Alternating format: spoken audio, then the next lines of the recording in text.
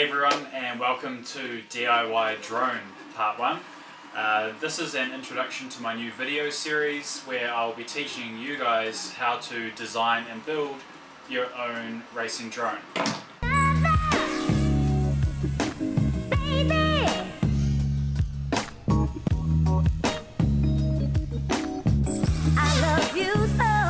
So first of all, I just want to remind you guys to hit that subscribe button if you want to see more of these videos. It lets me know that you guys want to see more, and it helps me stay motivated to keep creating content.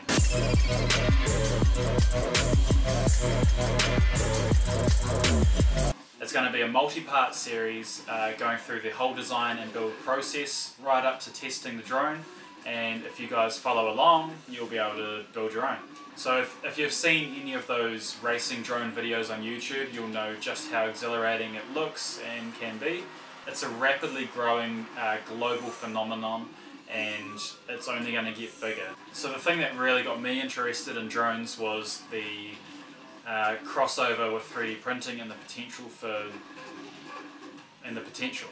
I had a micro quad that my dad bought me for Christmas, and I had a lot of fun flying that thing around the lounge room, and once it had crashed into the wall a few too many times, I thought, why don't I design and build my own casing for it? And that actually just developed into this obsession with building my whole drone from scratch. So the relationship between drones and 3D printing is becoming more and more popular, and it makes me really excited to be exploring that so early on. I know it's going to get much bigger and much more popular worldwide, so I highly recommend giving it a go for yourself.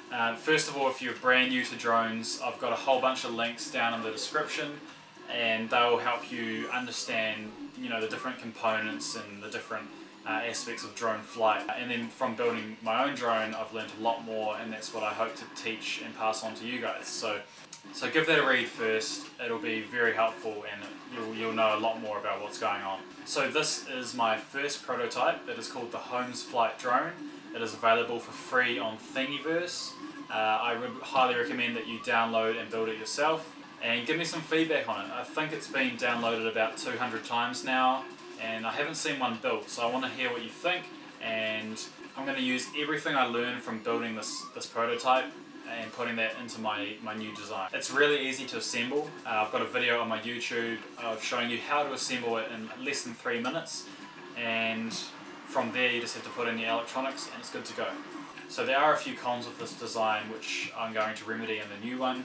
Mainly the structural integrity. It's at about the limit of what this format can withstand, so a unibody design is going to be much more worthwhile and durable. It is also quite slow to print. Each of the components can be printed separately or as a group, depending on the size of your printing bed. For me, this takes about 8 hours to print, and I would like to be able to print a whole drone in half that time, which is what I'm working towards. Okay, so the new design is going to be a 210 size frame. This is a 250, which is very standard, but I feel like for a 3D printed frame, 210 is going to be a lot more compact and therefore durable and faster to print and more portable, of course.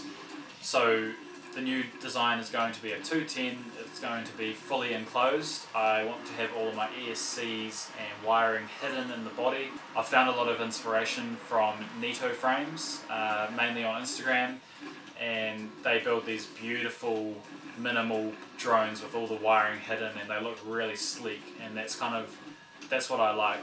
That's very much my style. The body is going to be shallower. This one is quite thick, which makes it easy to build if you're new to it, but it's actually a lot of unnecessary space being used up. By the way, I should mention I've got a camera for this. It's just not mounted at the moment because I've got a different front plate on there, but I do have an FPV camera on there. The video transmitter actually normally sits in here, and the aerial comes out the back, and the battery goes on there. Just thought I should mention that. Also, it's got a space for a GoPro. So basically the GoPro sits in here, just like that. Oh yeah, this is broken. I haven't fixed it from my last crash. Just ignore that. So once again, If you want to see more of these videos and you want to follow along with the series, make sure you subscribe to my channel.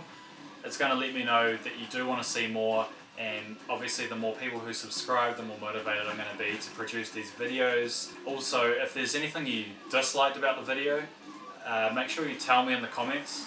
Don't just hit that dislike button, because that's not going to help anyone. So let me know, and that way I can fix it for next time. I hope that this printer hasn't been too distracting. It's just printing some spare parts for itself at the moment. Likewise, if there's anything you really liked or you want me to go into more detail with, let me know in the comments. So I look forward to seeing you guys in part 2.